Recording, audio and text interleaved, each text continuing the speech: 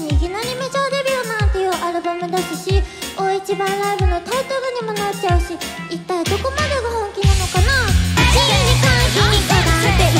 君とあの日出会えてから足も伸びたし、思い出増えて何度見かの春を迎えて、外の就活そっと回り、今日は来てくれてありがとうね。今年1年本当にありがとうね。大好きだよ。私に言いたいことがあるの？なーに？他に気になるアイドルができた？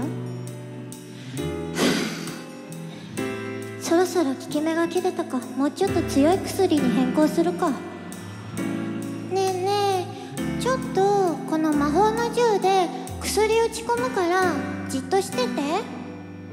あ、大丈夫、怖くないよ。もうすぐ楽になれるからね。怖くないよ、優しくするから。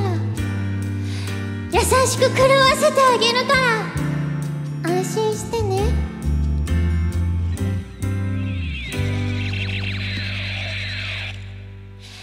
愛してるよ。ごめんね。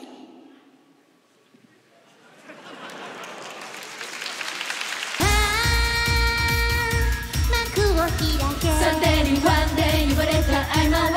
君が楽しんで笑ってくれるから、またその笑顔が見たくって、ついつい我慢に過ぎちゃって。新しい服が買えなくてボロボロじゃ愛してもらえない。ピカピカの服を買ったって、ピカピカの恋できるわけない。愛してる。世界が気持ち悪いおかげで今日は私が咲いてるわ。だから世界で美しくなれば私なんていらないの。きっと誰も私のこといらなくなってしまった方が幸せなんだって本当は知ってるけど教えてあげない。